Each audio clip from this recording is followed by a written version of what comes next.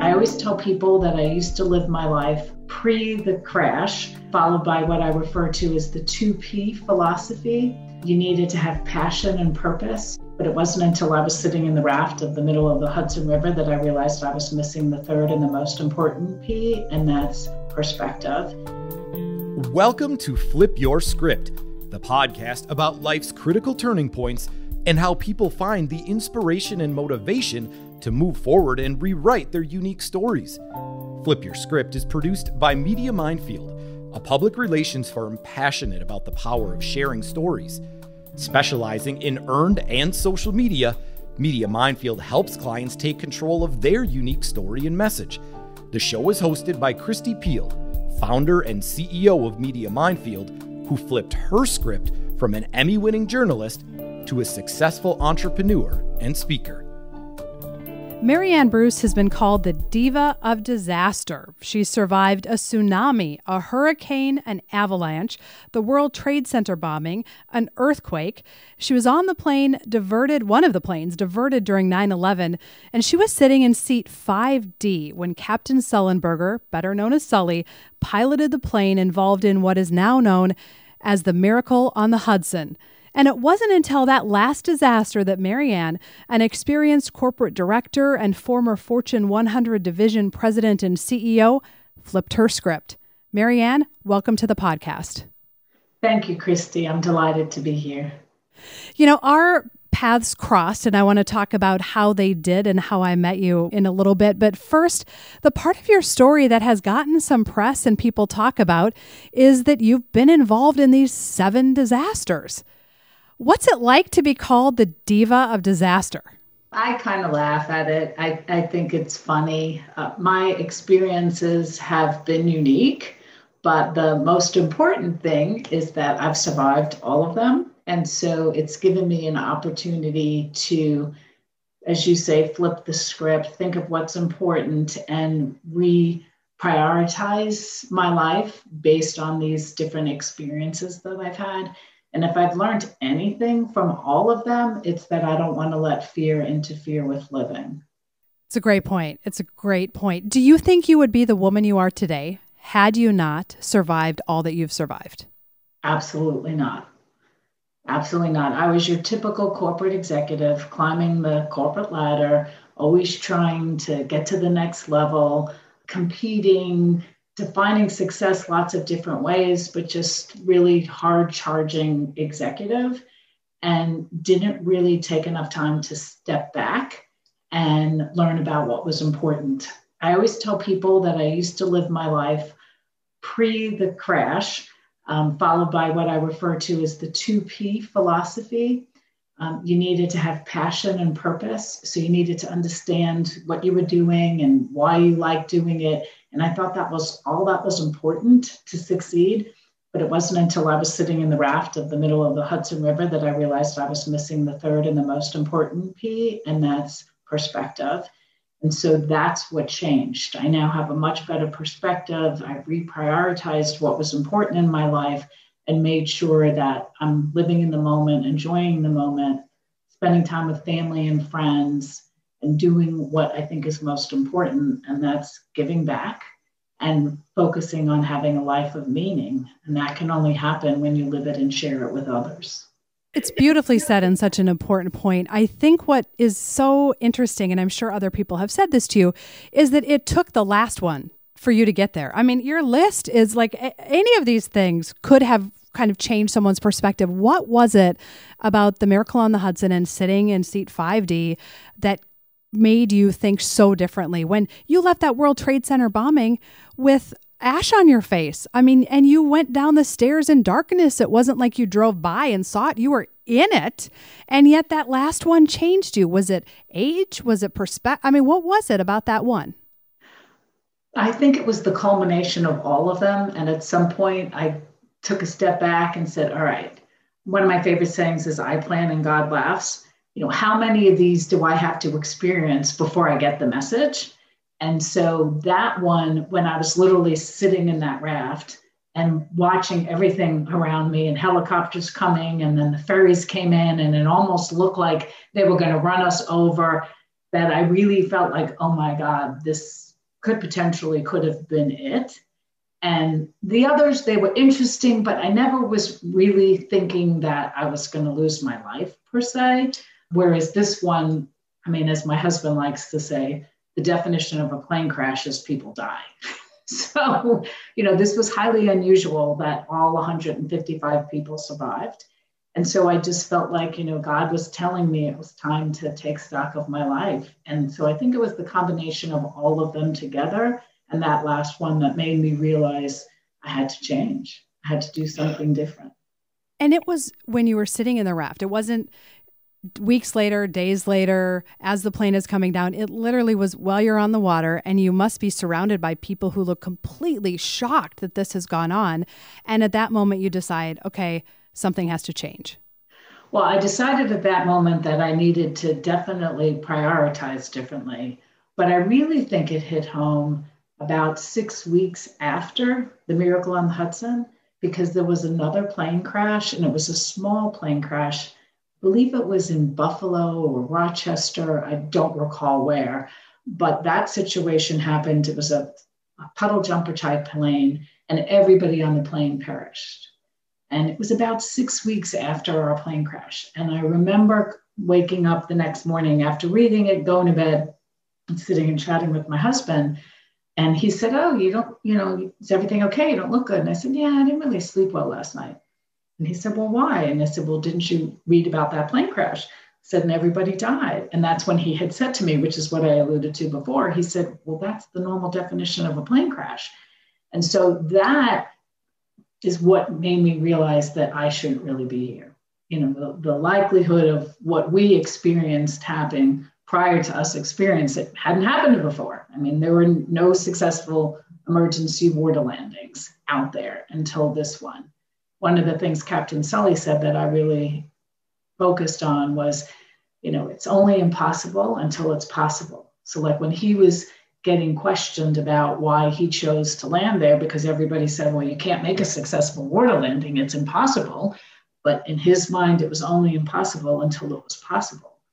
And after witnessing that small plane crash where everybody had perished, that was when I was like, okay, this is really another indication that while I don't regret anything I did in my life prior to the plane crash, I felt like I left a lot on the table. I just didn't spend as much time with my kids and my husband and my extended family members as maybe I would have liked. I looked back and I thought, oh, well, I got to that event or I got to that event. But sometimes when I was there, I wasn't necessarily there. You were multitasking, you were doing all these other things that you just weren't in the moment.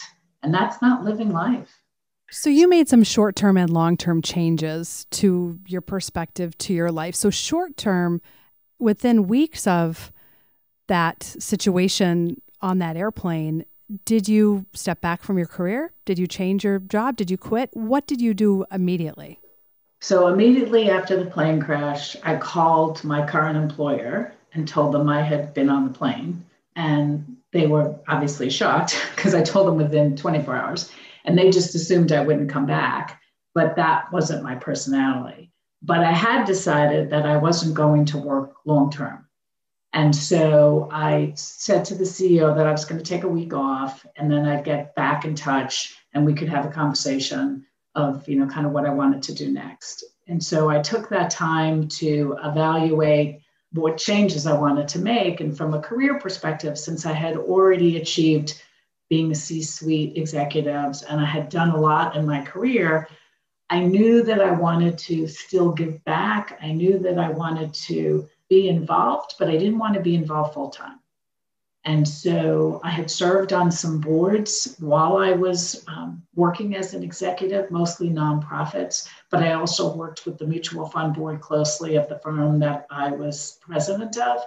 And I had decided that board work would be a great second act.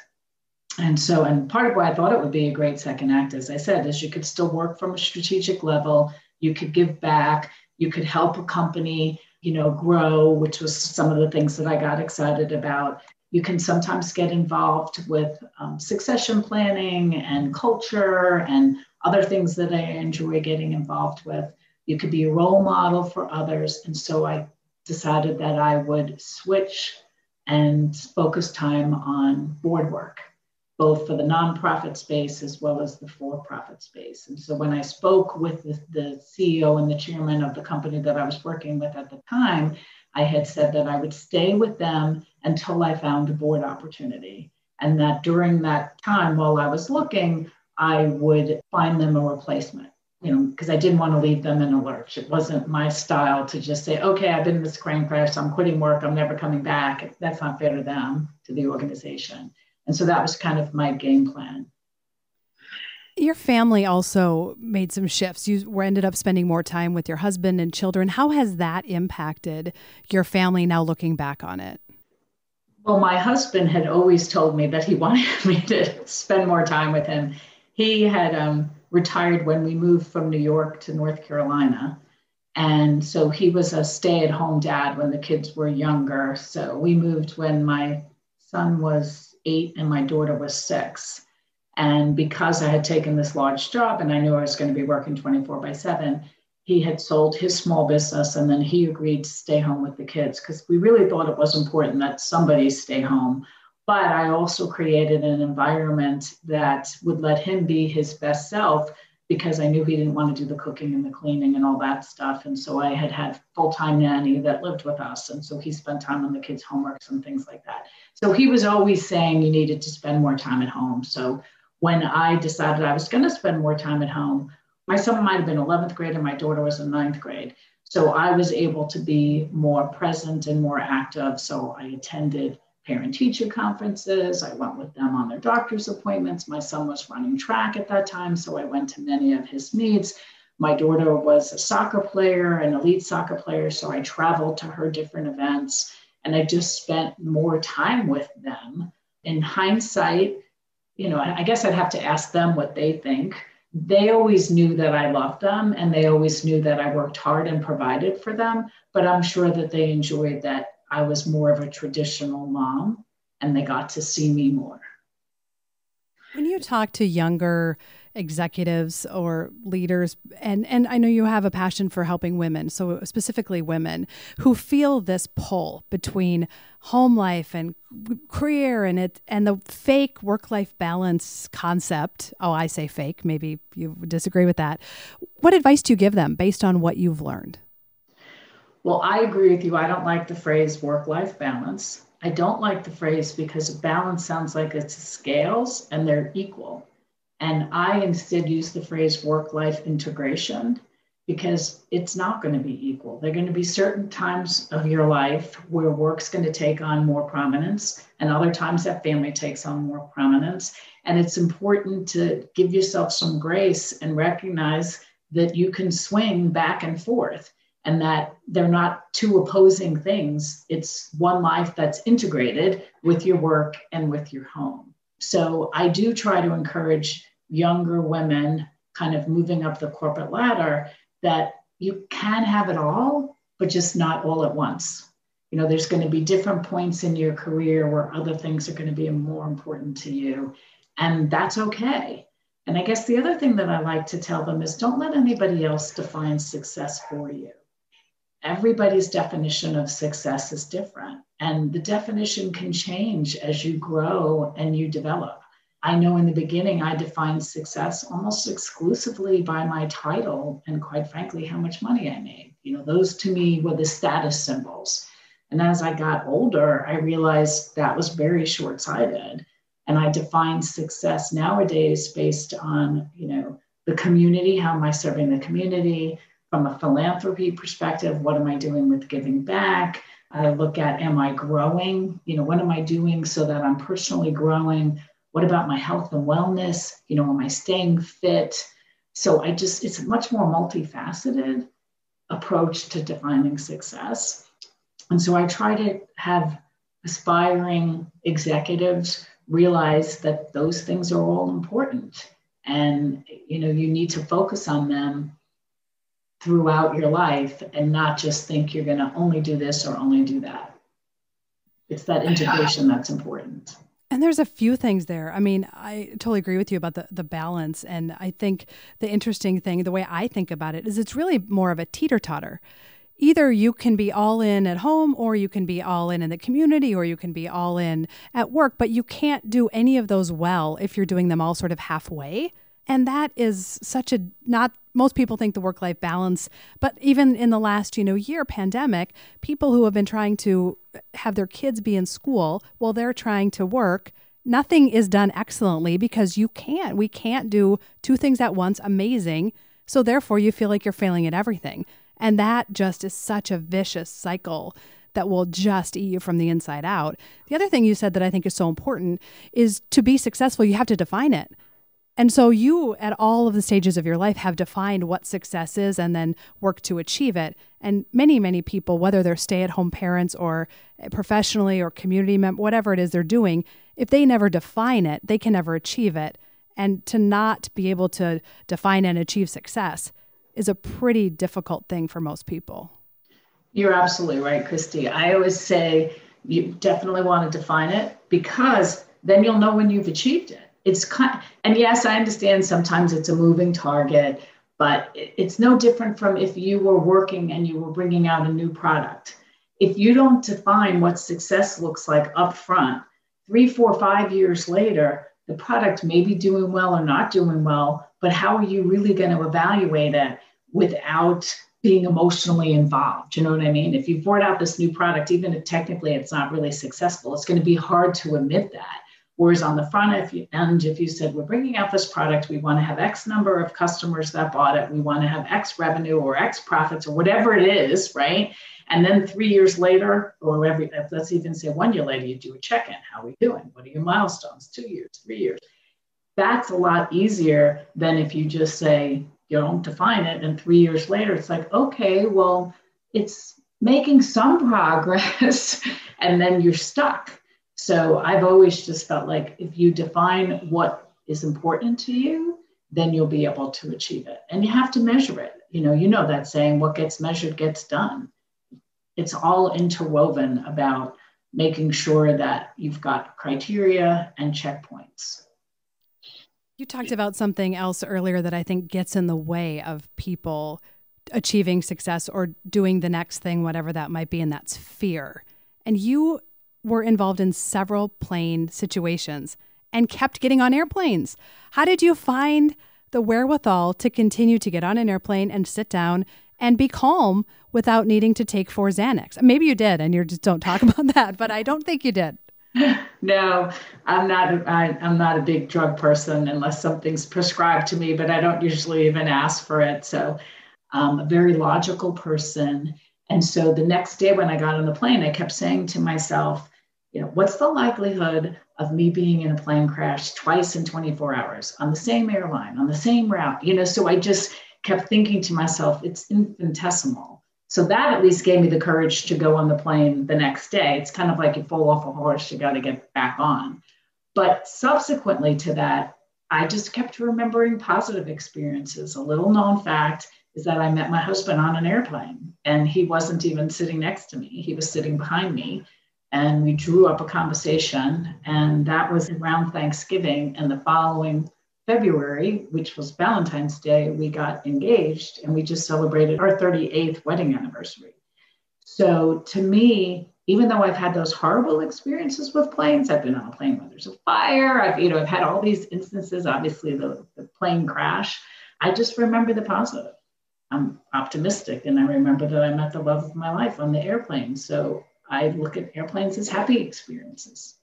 Congratulations. 38 years is something to celebrate.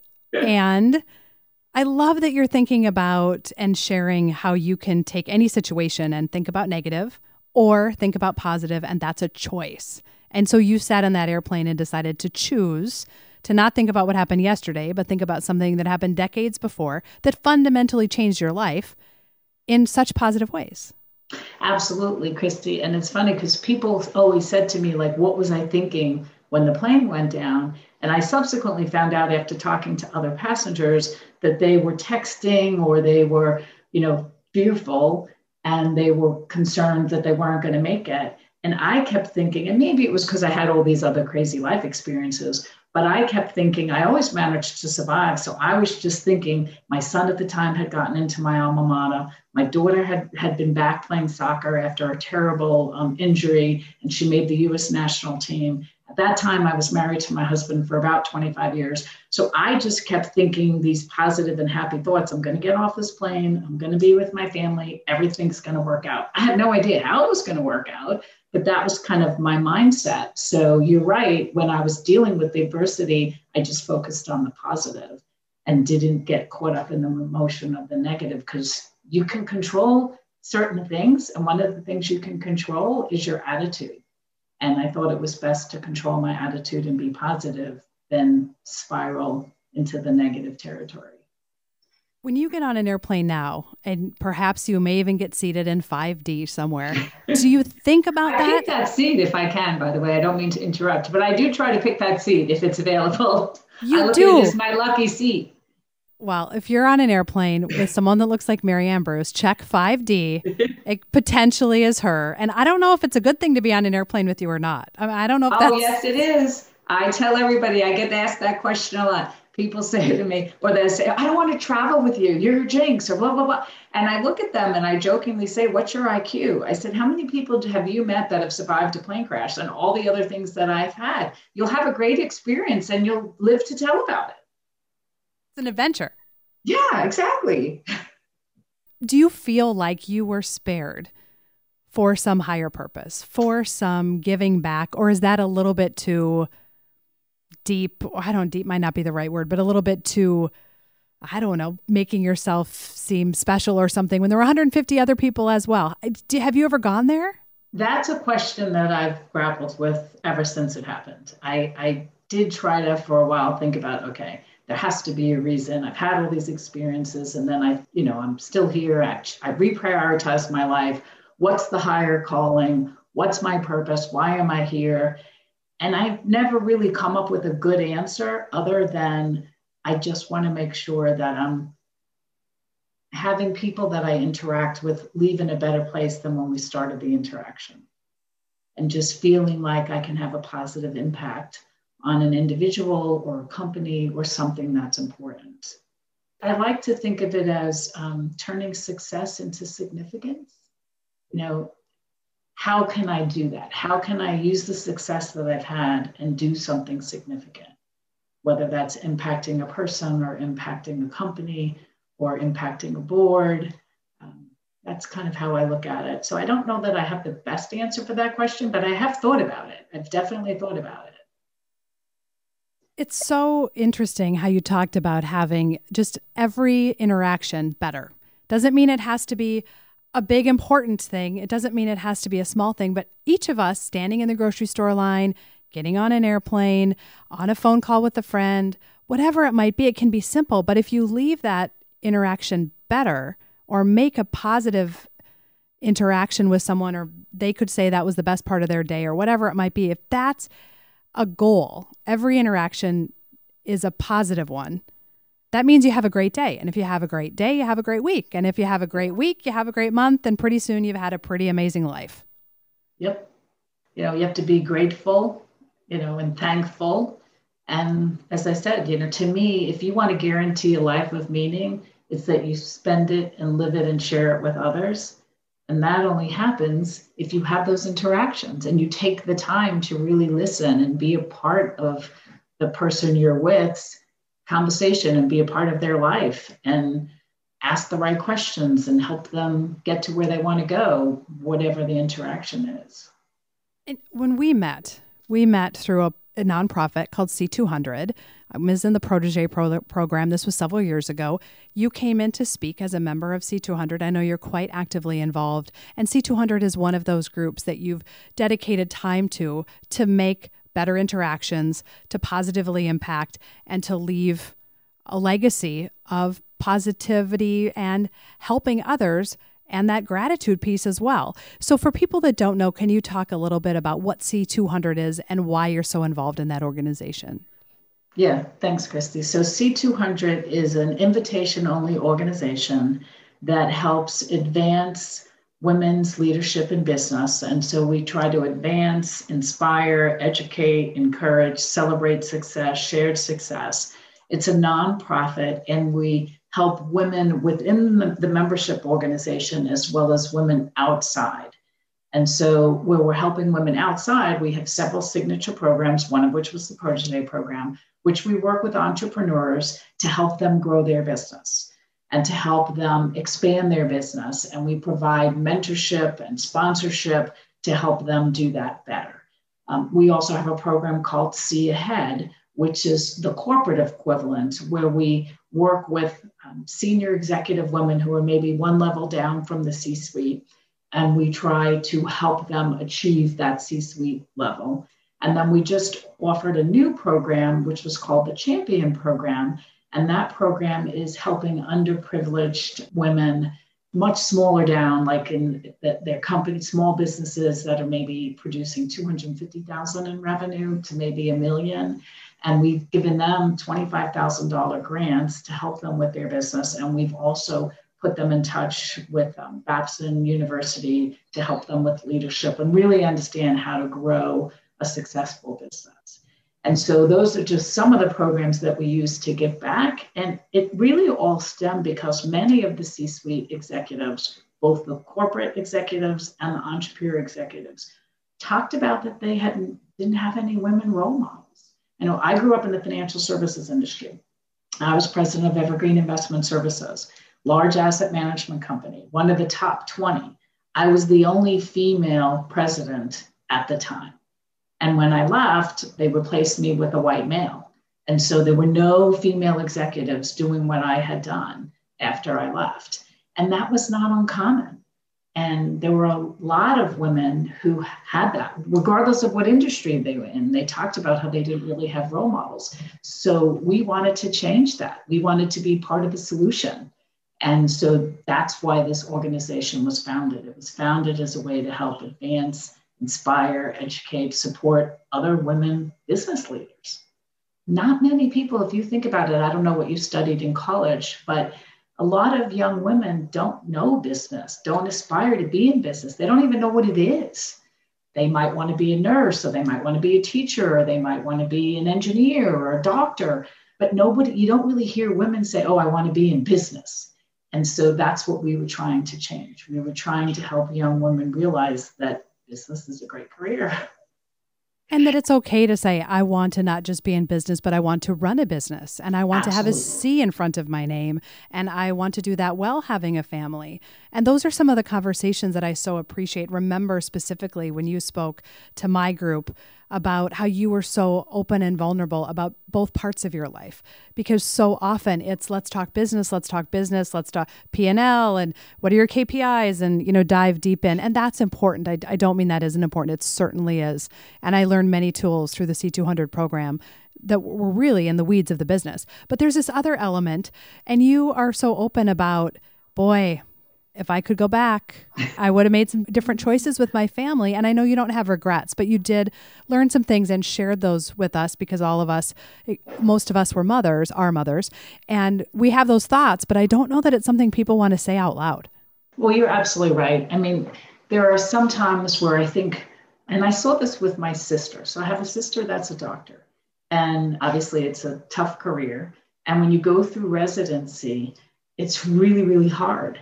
And I know she had said that, as new people came up, they think, oh, we don't want to change the residency program because if I could do it, then they could do it. So it was kind of like, I feel like some women felt like, well, we all had to live with this. And so, everybody knows about it. So let's not talk about that. Let's just talk about the fruits of your labor, or talk about, as you said, the P&L, the KPIs, the things that maybe folks didn't understand. And it's only recently that, whether it's, all the things that we've experienced, whether it's COVID, whether it's Black Lives Matter, whether it's all these different things in the last 2 years, that I believe the benefit of all of that is that people have become more transparent. They've become more authentic. You use the word vulnerability, which I think is an important word, and they're willing to share the good, bad, and the ugly. And that's why we're human. We're not perfect. We're learning. That's the difference between us and all the other mammals. We learn, we adapt. And that's the beauty of, wisdom and growing and changing, because you are learning new things about yourself, about others. I'm quite passionate about women who are in their college years and early stage entrepreneurs. And a lot of the things that I saw modeled by those of you in C200 is to give back and to go back and what have I learned that I can help the next generation. And one of the things that fascinates me, and I'm interested in your perspective, when I talk to young women who are in college or maybe early 20s, mid 20s, who are single, might be dating someone, and I just do speaking or I mentor them, and they'll say to me, how do you balance your family and your career? And they ask me these kinds of in the weeds questions, and I'm more than happy to answer them. What I think is interesting is that oftentimes these women, I'll say to them, do you have children? No. Are you married? No. They're thinking about how they're going to balance things before they're even real. And men are not doing this. Men are not thinking when they're in college about how they're going to someday be married and have children and where they're going to live. And women do this. And I don't know if that's something you've experienced or what advice you'd have for people who are thinking 3 steps down the road, which is very different from what you said at the very beginning of this, which is live in the moment, live in the present, enjoy what you have right now. Absolutely correct, Christy. Women think about that and men don't necessarily think about it. And so that's one of the things I tell them. I say, look, the men aren't thinking about this. It'll happen when it happens. So just focus on what you're focused on now. And then when you get to that point in your life, you're going to have someone to talk through it with you. I mean, obviously, if you ultimately get married or if you have a partner, they're the ones that you're going to want to talk to about, whatever is important in life. And if you want to have children, you're making those decisions together. So yes, you don't want to get so far ahead because it's just exhausting and you're worrying for nothing. And the reality is you can never predict what your reaction, what your perspective will be until you're in that situation. So even for you, if we would have said to you a week before you got on that airplane, this is going to happen to you, Maryann, what is your reaction going to be? You would have been worried about it and thinking about it, and you have no idea what your reaction is because, well, I mean, you have been in some disasters. Most people don't know how they would react, but it's just such wasted energy. There's all this energy happening going in this negative, worrying direction that could be spent on defining success or making the next interaction better or giving back. And that is such a trap that I feel like women in general, based on my experience, are in a little bit more than men. I absolutely agree with you. And that's one of the reasons why I said early on that I plan and God laughs. It's one of my favorite things. I mean, you just plan, and here they're planning for all these things, and the likelihood of it happening the way they're planning is slim and none. And as you said, all they're doing is getting their anxiety level up. I don't see anything good that comes out of it. Now, that doesn't mean you shouldn't plan. I mean, I do believe in planning. I was always a planner, but you also have to be open to the possibilities when something else happens. And then, is that a door? Is that a new opportunity? And do you want to go through it? And if you're so anxious about other things, you're not going to be able to see that as an opportunity. Well said. If someone Googles you, it's the Diva disaster and the 7 things, and there's a lot of that out there. Would you like 20, 30, 40 years from now, looking back on your life, to be defined as a woman who gave back, a woman who made everybody better around her, as opposed to the woman who survived 7 things? Absolutely. In fact, when I'm asked, there have been times when I've been asked to speak about the plane crash. They're like, oh, just talk about the plane crash.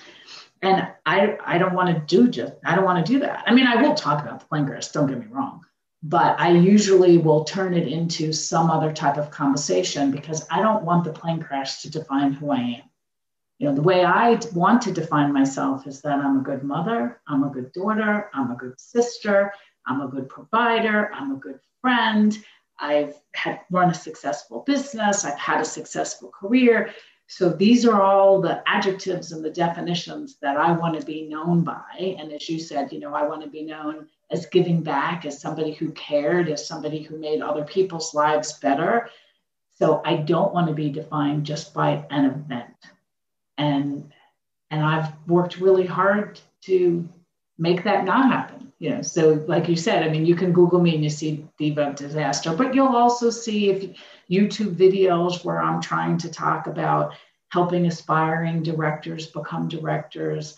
I'll talk about leadership. I will talk about the plane crash. I've done lots of different things, but I preface it and I put it in the context that it's just, how do you deal with adversity? You're always going to have adversity. And I tell my kids, and have told them this forever, that mistakes are marvelous as long as you learn from them.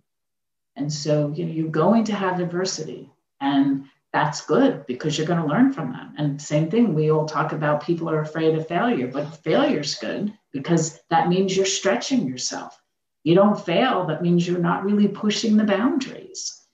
So in thinking about where you are right now and where you're going, do you think the disasters are behind you, or are you open-handed? I can't imagine more disasters happening to you, but you live a pretty adventurous life, so you never know. Does that scare you? No, it doesn't scare me. But there was a time where, like, when everybody was calling me the Diva of Disaster and the lady with 7 lives, and the cat has 9 lives. So for the first 50 years of my life, I had used 7 up. And I was like, oh God, if I only have 2 left, I'm really in trouble here because I want to live. I don't necessarily want to live to 100 unless I have my health and wellness, but I at least want to live to 80 or 85, right? So I'm thinking, wow, I got 35 more years. I only have 2 more lives left.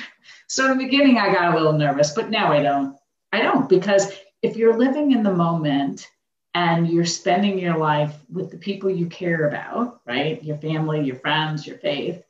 God forbid something really did happen to me and I perished.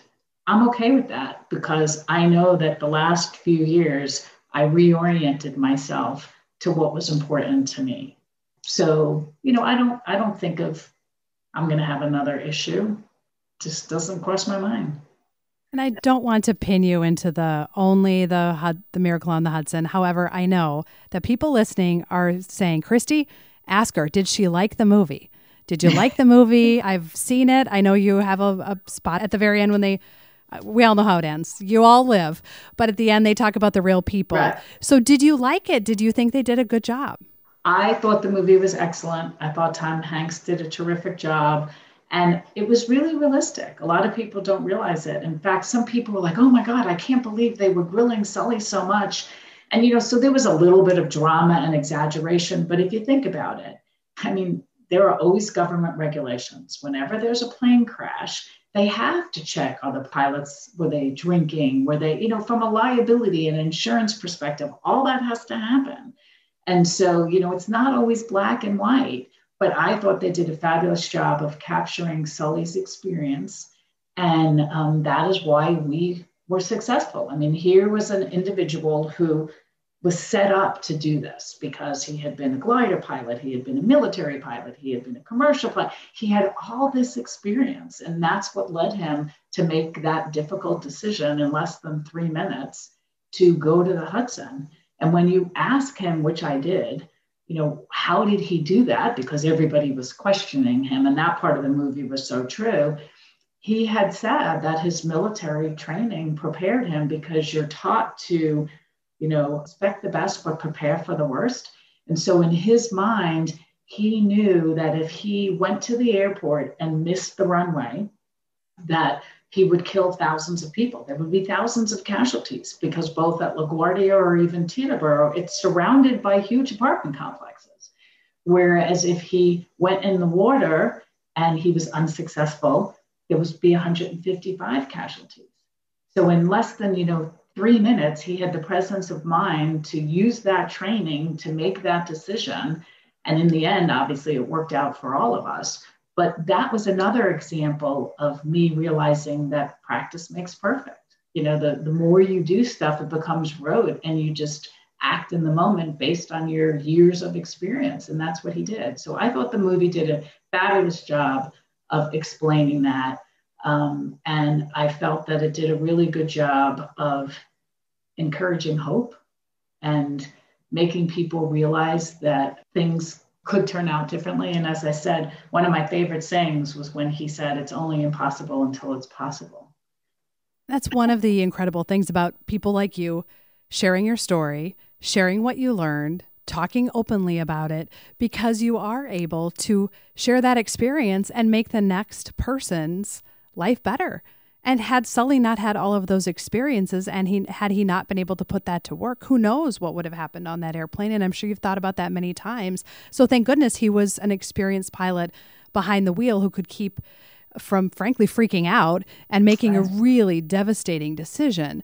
And there's a lot of parallel, honestly, in what you're doing now in this stage of your life, in taking what you've learned, putting it into practice, and helping other people and making their lives better. So as someone who has been on the receiving end of hearing you talk and having dinner with you, I want to thank you, because I know I'm one of many, and you have been an inspiration in that we all have an obligation to, I believe, we all have an obligation to take what we've learned, to use it, and to give it back to someone else to make their life better. And if we all did that, we'd be living in a different world.